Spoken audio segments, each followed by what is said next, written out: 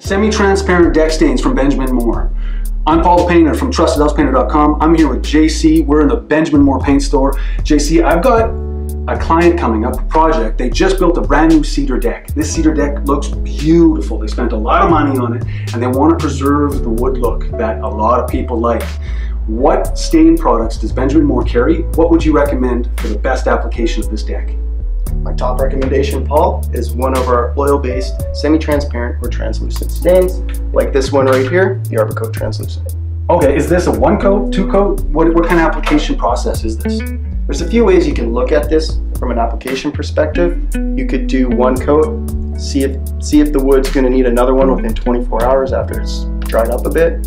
My perfect recommendation is to put one heavy coat on, plan a follow-up visit next summer, and see if it's going to need that another one. Okay, great.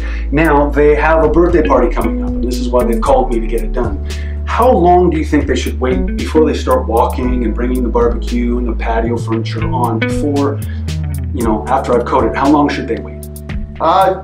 Depending on the weather, weather dependent, I would say at least 24 hours. And even at that point, you're going to want to be in bare feet or socks for probably the next 72 hours to a week if possible. Because it does stay a little soft and it's curing for a little bit of time, right? It's going to take some time to fully cure you. Okay, that's awesome. So if I come back to the store and you're not around, where can people find more information about this product and other Benjamin Moore products?